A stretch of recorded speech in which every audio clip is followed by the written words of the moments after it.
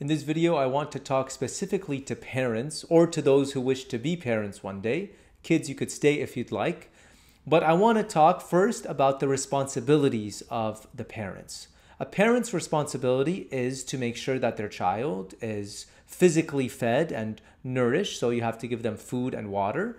You have to also make sure that your children have shelter, have a roof over their heads. You have to make sure that they have a good education in this world so that they are prepared to succeed. But there's one responsibility that is more important than the rest. And I see a lot of families neglecting this main and most important responsibility that parents have for their children. And that responsibility is for the parents to make sure that their children are holy, that they are on the path toward getting to heaven. And the problem, which is not completely the fault of the parents in a lot of cases, the major problem and the main obstacle we have to overcome in all of this is that the world is not religious. The people of the world want to please themselves only. They don't want to please God. And I'm talking about the secular society. There are a lot of people in this world that are holy, that are very religious, but the secular society, when it comes to the media, when it comes to social media, television, TV, a lot of even the schools that your kids go to, a lot of that is filled with people who do not love God and who do not see God as a priority, even if they believe in Him. And so the problem that we have to address is that it is very easy for our children to be lost in this world that we live in. If they have a phone, they could see so much on that phone. And I'm sure you guys are well aware of what a child can access on a phone. The problem is that if you leave your children to be raised by social media, television, music, the secular society, if that happens, you will lose your child because they will not have the proper moral and spiritual formation. They will learn bad things about human sexuality, about drugs, alcohol, other social issues that the world does not agree with the church on. And the church represents the word of God. And so if we stick to the teachings of the church and if we form our children in that way, we have a better chance at keeping them close to Jesus and keeping them living a good moral life. Obviously, all that you can do is maybe not enough sometimes, but it's a parent's responsibility to do their best and to not leave their children to be raised by the world, but to make sure that they raise them in the way that Jesus wants them to. So the most important thing you have to do on a daily basis is to bring Jesus into your home.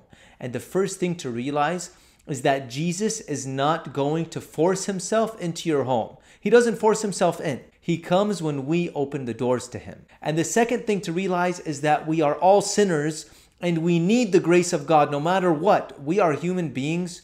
We sin and we need the grace of God in order for us to be guided down the right path. So I want to talk about a sinner in the Bible who accepted Jesus not only to himself, but into his home. And that person is named Zacchaeus. We may not be exactly like him in the sin that he struggled with, but the fact is that we're all sinners. And so I want to focus on Zacchaeus, and I want to see in the story of Luke chapter 19 what we can learn from him and how he went from being a great sinner to accepting Jesus Christ into his home. The gospel starts out by describing Zacchaeus and who he was, and it says that he was a chief tax collector and rich. So that's the first problem right there that he had, is that he was known for two things: his social status, he was a chief tax collector, and the amount of money that he had. So the question for you, brothers and sisters, is what defines you? Is it your social status? Is it what kind of job you have? Is it how much money you have? Is that the most important thing in your life? And if that's the case, it means that God is not the most important thing in your life.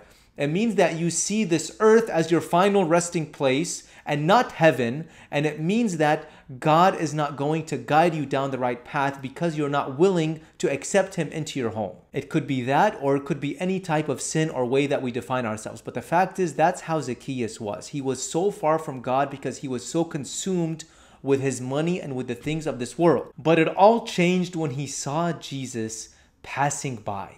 He saw Jesus passing by, and the gospel describes him as a short man. And so the crowd was so big that he could not even see Jesus, but he wanted to see who Jesus was. And that is the first step right there toward how to bring Jesus into your home. Get to know Jesus. That's what Zacchaeus wanted to do. He wanted to get to know Jesus. How do you get to know Jesus? There are many ways. But the first thing to think about is, how do I get to know somebody, a human being? It's that you talk to them.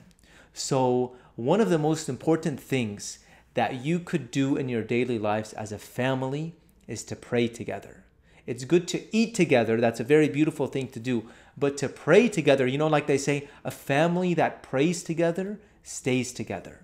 And your kids will have the best chance at staying in unity with you and in unity with God ultimately if you pray together as a family. That's how to get to know Jesus, is that you speak to him.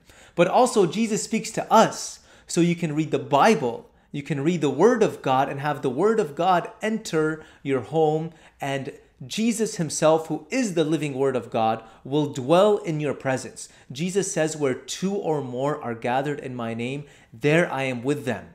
So gather the family every single day to pray. I don't care what it is. If it's a couple minutes, try to make it more than a couple minutes. Eventually, try to pray a rosary together. If you want to kick the devil out of your house and bring Jesus in, one of the best things that you could do is pray the rosary as a family together every day. And the next thing that Zacchaeus did that we could learn from is that he did not follow the crowd.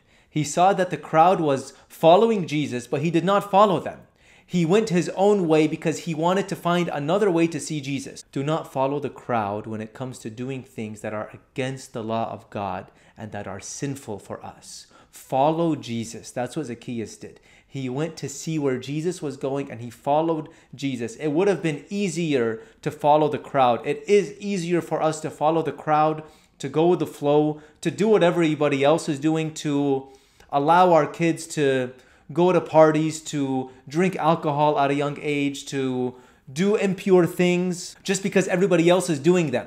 We have to follow, and we have a duty, and you specifically, parents, have a duty to follow the laws of Christ, not the laws of this world and not the people of this world. And it's going to require you to do something uncomfortable, like how Zacchaeus had to do. He left the people and he had to go, and he found that the only way that he could see Jesus is if he climbed a tree. This is one of the richest men in all of Israel, climbing a tree like a little kid because he wanted to see Jesus. But the thing is, he didn't care about what the people thought of him.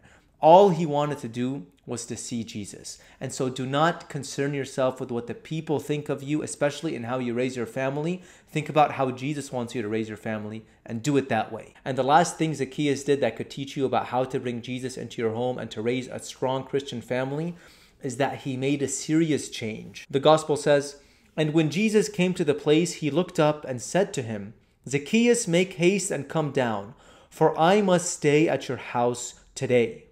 So he made haste and came down and received him joyfully. And when they saw it, they all murmured and said, 'He has gone in to be the guest of a man who is a sinner.' And Zacchaeus stood and said to the Lord, 'Behold, Lord, the half of my goods I give to the poor. And if I have defrauded anyone of anything, I restore it fourfold.' And Jesus said to him, 'Today salvation has come to this house, since he also is a son of Abraham. For the Son of Man came to seek and to save the lost.'" This man made it known to Jesus that he realized the wrong way that he was living his life. He realized that he had defrauded people. He realized that he had been greedy. And so he didn't only pray and say, "Jesus, I'm sorry." He realized that if Jesus was coming to his home, he had to clean up. And so that's what you have to do, brothers and sisters. Clean the house. Look for the things that you are doing that are wrong. Talk about it with your spouse.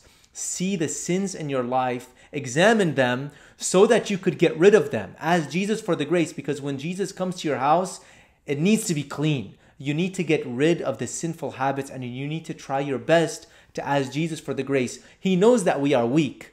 He knows that maybe the things that you are thinking of right now are extremely hard for you to change. Just like it was very hard for Zacchaeus to make that big of a commitment. But the other thing that he wants you to know is that he is with you and that he will give you his grace. Jesus wants to come into our homes. Jesus wants to see holy families. He wants to see holy children. He wants us to try our best to show love toward one another, to be like him, to have his grace in our hearts, so that we could be shining examples of what it means to be Christians for all of those in the world that are so far from God. Jesus wants to sanctify the world through us and through our children, and it's up to the parents to make sure, or to at least do their best to make sure that that happens.